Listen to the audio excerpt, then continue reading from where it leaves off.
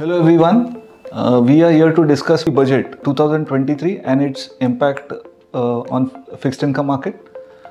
The central government has done a fine balancing between fiscal consolidation and supporting growth.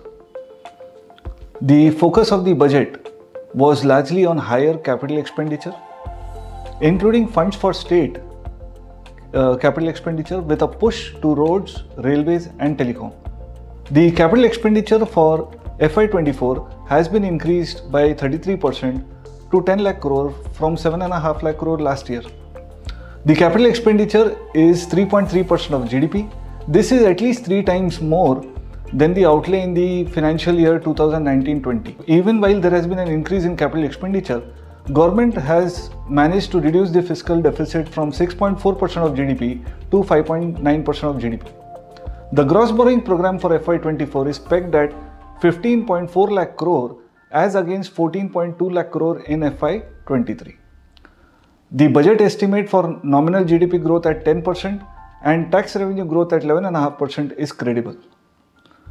So credible estimates, lower borrowing number and the higher expenditure in capex, finally it should result in boosting the productivity and lower inflation over a medium term. All these factors were welcomed by the fixed income market. The 10-year yield was down from 735 levels and finally closed the day at 728 levels. Now we have the policy next week. RBI may hike rates by 25 basis points.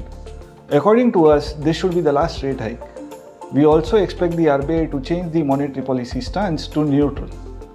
From here till March 2023, we broadly expect the 10-year bond to trade in the band of 7.10 to 7.5%. We advise investors to match the duration of their portfolio with their time horizon.